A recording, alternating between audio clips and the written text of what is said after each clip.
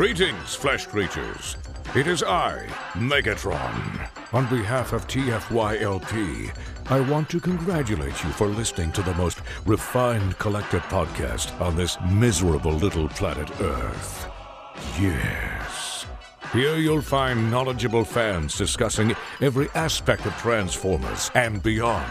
Now, enjoy the show while I continue my path to complete conquest of all of you miserable biological entities. Predacons, terrorize! Is that working? Is that on? All right. Hello, everyone. Welcome to another episode of Cut the Tape.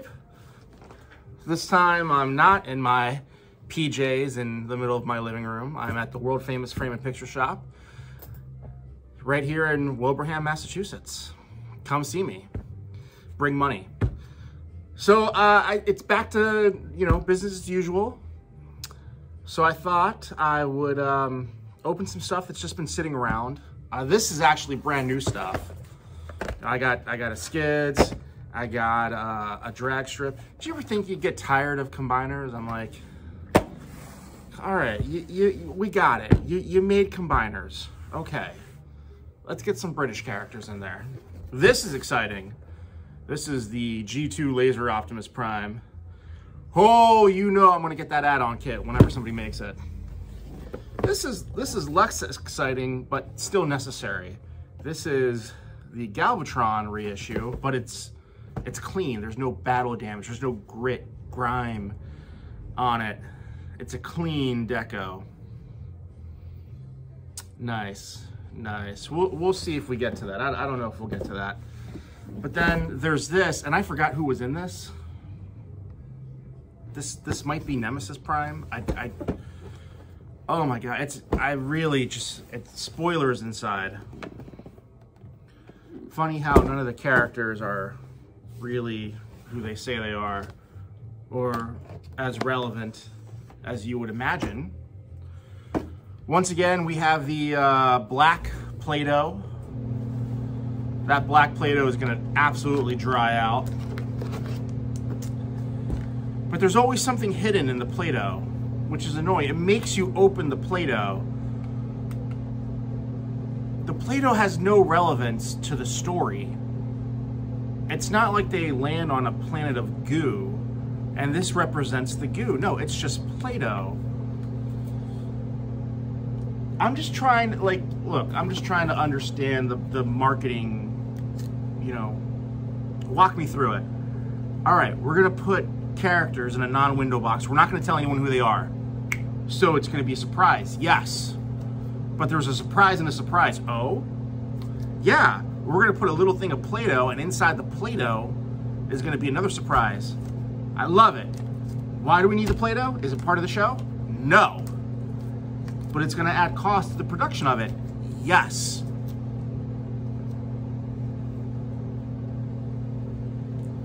So I had an idea similar to this back in the old Bakon days, when Bakon was Bakon, not the abomination it is now.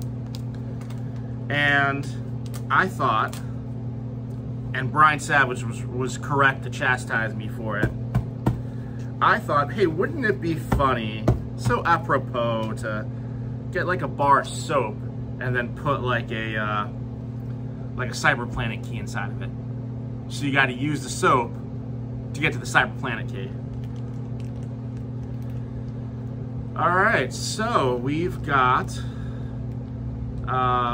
looks like some blast effects and the little cube from the game. All right, like the game that they play in the Cybertron show, in the War for Cybertron show, that's a legit game. There's the ball for it. Some blast effects, which are cool. Why is it in Play-Doh?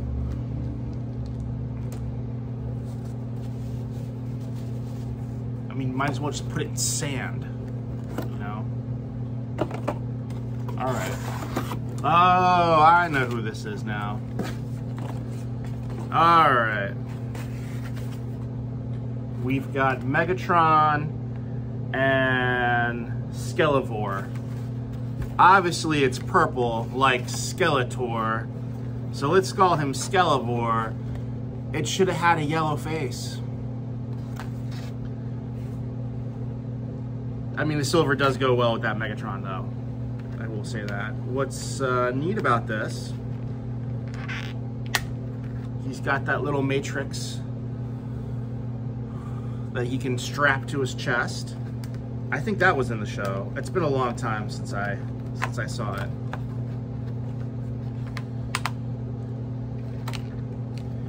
Man, these fossilizers, you know, it's weird that the fossilizers that I really wanted never made it into production. You know, the alligator fossilizer, and then there was like a, you know, polar claw. He never made it in there. So this is Purple T-Rex fossilizer, you know, Purple Dinosaur, Angry Barney, Megatron from Beast Wars, so could be a callback to that. Sure, why not? It could just be purple for Energon, okay. Purple is a Decepticon color. It's a Decepticon color, that's all. That's all it is. It's a Decepticon color. There he is, yay. You know, I never thought I'd get to a point where I'm like a little annoyed that there's there's so many RCs. Oh my God, look at all the RCs. Here we go with combiners again. But I kind of feel the same way about some of those tier A characters. You know, Optimus, Bumblebee. Oh, Bumblebee, Jesus. You know, I kind of feel like, you know, we get a lot of them. Can we have a wave that doesn't have those characters in it? Like, doesn't have a Starscream in it? Doesn't have a Bumblebee or an Optimus? Some of the choices they've been making have been, you know, hitting it out of the park. Great. Hey, we're getting, you know, leader class Dinobots. We're getting all of them eventually. Great. I'm there for that. Just, you know, slow it down. Slow it down with the Optimus. Now, if they were all like that G2 Optimus, you know, callbacks to previous figures, psh, well, I'd be all over that. You know, give me a GoBots Optimus from G2. I'm there for it. Absolutely. All right. Oh, there it goes. That's how you do it.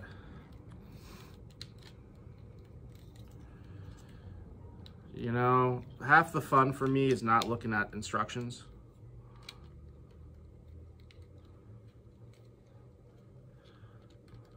Come on. Get in there. Well, I mean, I got the top ones.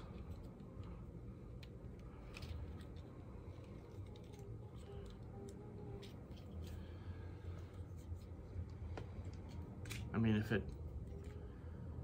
it worked right, I'd be like, yeah. We'll just put that to the side. Arm cannon, check. Bucket head, check. Silver, check. Japanese inspired sword, check. Overall, the War for Cybertron, that's what it will always be. War for Cybertron. All right. It will always, that will always be the name for me. You know, War Within. It will always be that. It's a good Megatron. It's a good head sculpt. It's a good Megatron. I feel like we've had enough of him though. Like, you know, I see you. Another Megatron to add to the pile. You know, this box is just like, I just don't know what you're trying to do. Oh, and the Play-Doh, Jesus. Oh, just enough with the Play-Doh. Enough with the Play-Doh. We get it. Get it. Oh, it gets everywhere. I'm not even keeping this bag. I'm just gonna throw that bag out. And I don't even think Megatron can hold this. This is more of a Bumblebee accessory. Some little blast effects. Right, some little blast effects here from Megatron. Do they even fit? You're kidding me, right? Like, do these not fit anywhere? Oh, I guess that one can go there. Oh, it's got the little, it's like trying to find Minicon ports, you know? I guess, I don't know, it doesn't fit. Maybe he'll, you know what? We'll just put it in the cannon. And that's how we'll do that.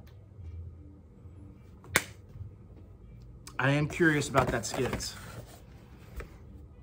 So we're gonna get to this. So something that bothers, obviously there's no plastic covering here. You can just touch the figures. Don't go stealing heads off figures. That's just so destructive. That's not necessary. You don't need to do that, all right? And we're gonna pause because I have a customer coming in, and we will resume in a few minutes. Okay. All right. You know, just people want to come in and spend money. I can't help it. All right, so we got skids. Yeah, don't steal the heads off these, whether it's LeBron or Bulkhead or Blue Streak. That's just, you know, what are you accomplishing by doing that? What are you trying to say by doing something destructive like that? Some unknowing parent or grandparent is gonna buy it and be like, the kid's gonna be like, it's missing a head. And then they're gonna take it back and they don't have any more, but that's the one the kid wanted, and you're just gonna give the kid a bad day. The kid's gonna have a bad day. So don't be that person and steal a head off it. All right. Wow. Never thought we'd get, never thought we'd get an IDW skids. Never thought we'd get Masterpiece skids in all his various colors. But here we are with now another skids. It's amazing. It's amazing. Anything is possible. I really do mean it. Anything's possible. We got a Lego Optimus Prime's coming. Anything is possible. Boy, this guy's joints are super tight. Super, super tight. He's got G1 inspired weaponry. I like it. You know what these guys are missing? That's it. I figured out the final key.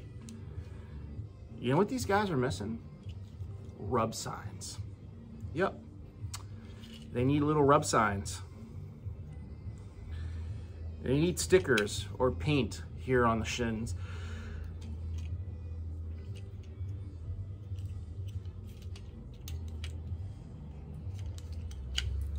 And we got some kind of Energlow weapon.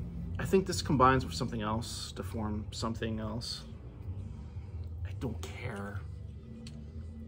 I don't care. And I don't often transform things on the show. Oh, that is a nice touch though. The wheels fold underneath like the G1 skids. Totally unnecessary. I wouldn't have noticed it until I was transforming him.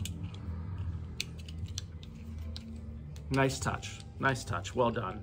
Character selection, for the most part, has been on point.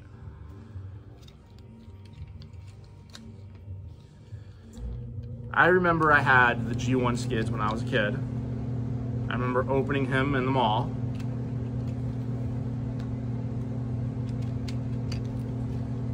My mom and I were having lunch somewhere and she bought skids for me, and I was opening him at the table, and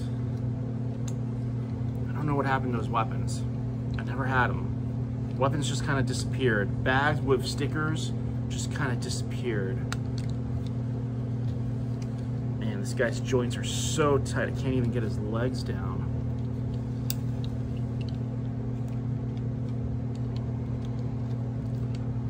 Oi, what's going on here? There we go.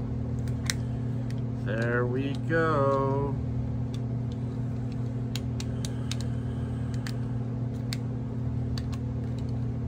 Not quite. Oh, there we are. You really gotta just kind of like force it in there. It's tight. It's tight, yeah. Roll test. We got a tire not making contact. Ooh, it's... Ooh. Now see, all these tires move. These plastic tires, which are abominations. But this one, it's not... It's just on there too tight.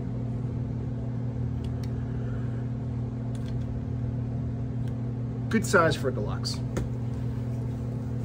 Recently saw that price point will not determine size.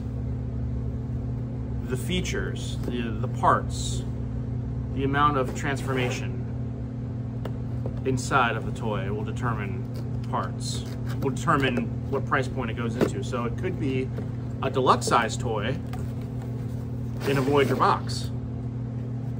But if you compare that deluxe size toy to other deluxes, you'll see that it's got a lot more parts to it. All right, Laser Optimus Prime. It's actually called Laser Optimus Prime. I love it. Ooh, it's tiny.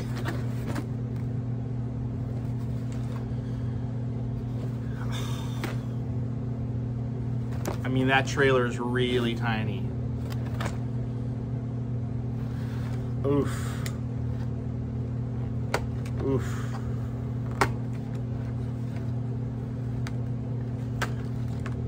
Oof. That is, it's a leader class toy, I get that. But there's got to be something between leader class and Titan.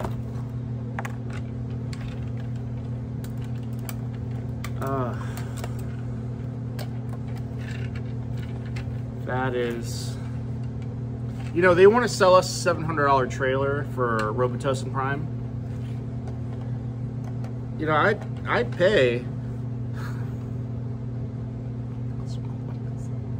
I would pay $70 for a trailer just to be the right size.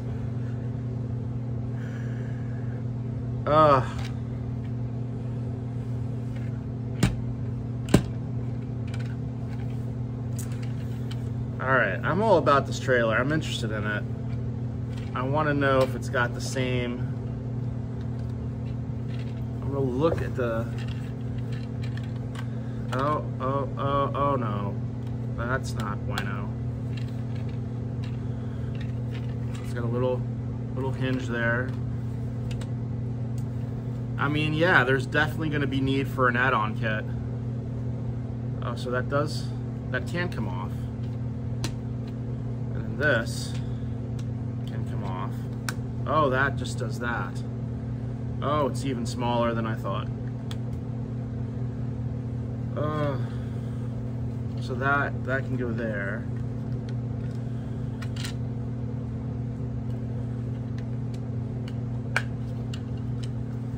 Yeah, third party, do your thing. Third party powers activate. Form of an all new trailer. Just give me an all new trailer, third party. This looks fine. Roll test. Rolls. No problem.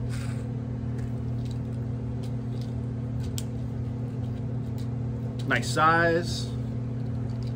Not as tight as Skids. Skids, you know, you could say there's something, it's a little too tight, if there is such a thing. I'm gonna figure this out on my own, because I'm a big boy.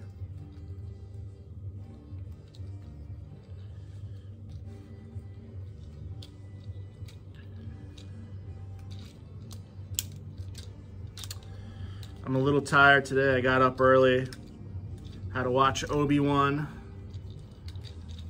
You know, otherwise I can't use Twitter.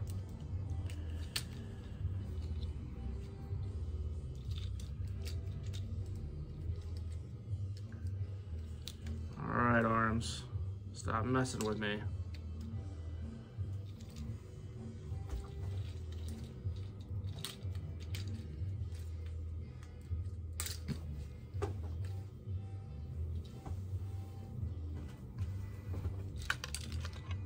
Look, I understand that parts are supposed to pop off. They're pressure fits. You know, you want them to pop off so that kids can, you know, put them back on, but it's got a fake grill, fake stomach grill.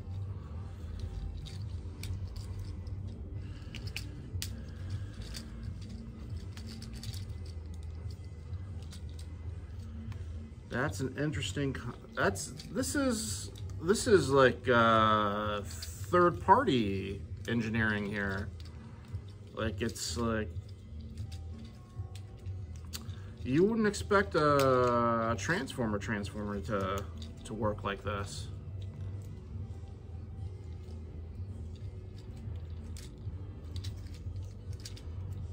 Wow. All right. I'm pretty happy with that transformation. That's pretty clever. That's wonderfully clever.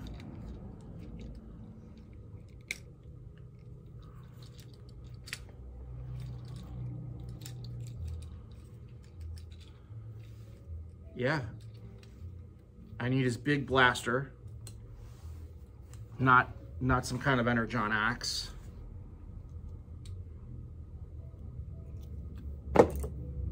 Bullshit.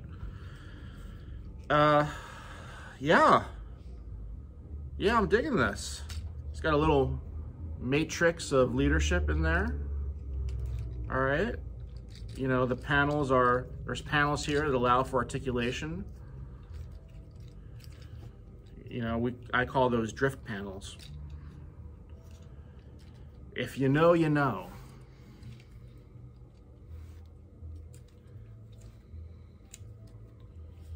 Pretty cool. Oh, look. See, that to me says, see, that's what a third party would do. They would have these little blaster doors open up for no other reason. Makes you wonder if they're drawing inspiration from somewhere. Makes you wonder. This is great. This is a great figure. If they sold just this, I'd be like, yeah, this is great. This is not great. Not so great.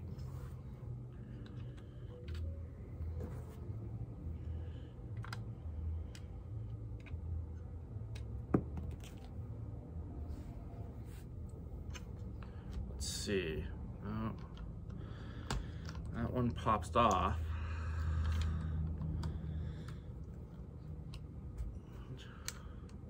All right. You know, interchangeable, great. You know, very nice. That stuff's needed. You know, you got the double barrels here, but it's round because it's got to fill in with the silhouette of the trailer.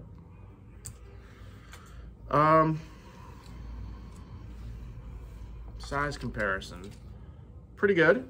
I like my Megatrons to be a little bigger. You know, look strong. Optimus has to rely on the power of will and love in case Will's not available or he's out with his girlfriend or something. I dig it. I mean, I dig it. This is great. This is a great figure.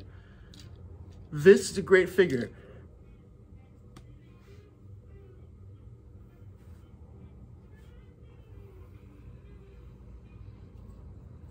I don't know about that. I don't know about that, man. Hey, we're gonna put the little blast effect on him. Boom! Oh, I got shot in the arm. I got shot in the arm, I did. All right. I'm in the mood to open one more thing. Usually I leave something for, oh, yeah, we're gonna leave the Galvatron. I'm not gonna open the Galvatron. Y'all seen the Galvatron before. I don't even know why I'm so careful opening this. I'm just gonna, I got another one that's sealed at home. That's all, recycle everybody, recycle. So we have a very cartoon inspired deluxe drag strip. While I was at Hasbro, we could not use the name drag strip because it had the name, it had the word drag in it, and then it had the word strip in it. True story. A piece popped off. Yeah, couldn't use the name drag strip because it had the word drag and it had the word strip in it. We couldn't use breakdown because our toys don't break down. True story. Couldn't use Motormaster. We didn't have the rights, but now they do. So that's a win. You know, just, again, I say it all the time, change of direction makes anything possible. Get the right people who it's, hey, it's not just a job, it's a legacy. Those are the ones that make stuff like this happen.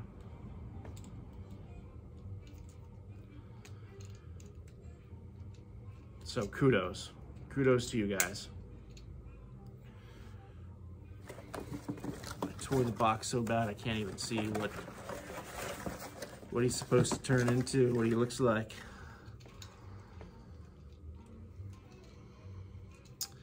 Yeah, this one's not as intuitive. The power of combiners. There we go.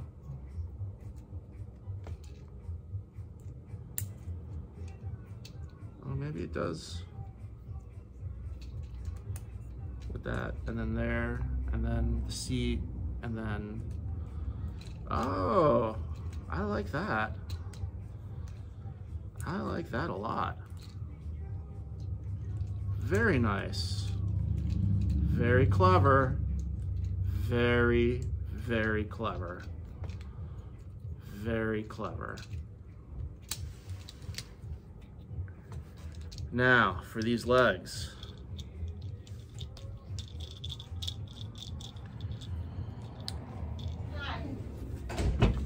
And so ends another exciting episode of Cut the Tape. I am your host, Rick Alvarez, here at the world famous Frame and Picture Shop. You got pop culture stuff you want framed? Come see us. You got pictures you want framed? Come see us too. You want me to put this in a shadow box? I don't know why you would want that. I mean, I'll do it, but you better bring money. Anyway, thank you so much. Remember to wash your hands, wear masks where appropriate, get your boosters, and always find time to cut the tape.